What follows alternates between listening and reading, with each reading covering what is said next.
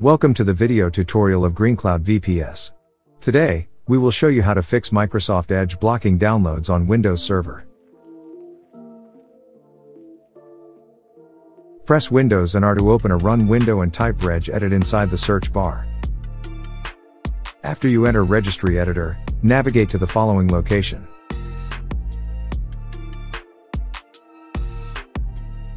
Now, double-click on the Scan with Antivirus key and set its value to 1 to stop it from scanning the Edge download. Now you need to restart your computer. After the restart, the error will be fixed.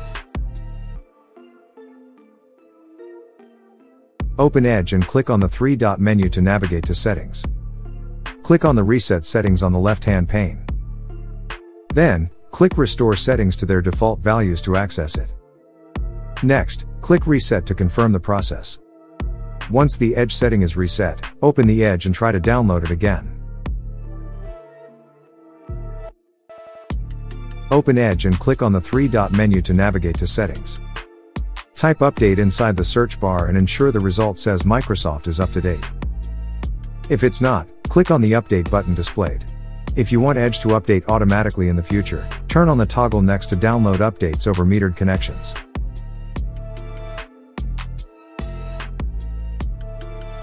Use the keyboard shortcut Windows and R to open the Run dialog box, then type gpedit.msc into the box and press Enter.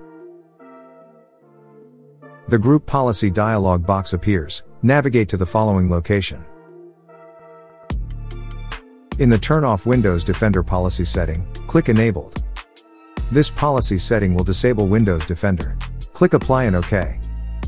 Then close the Group Policy Management console. Now you need to restart your computer. Then try again and you won't see the error again.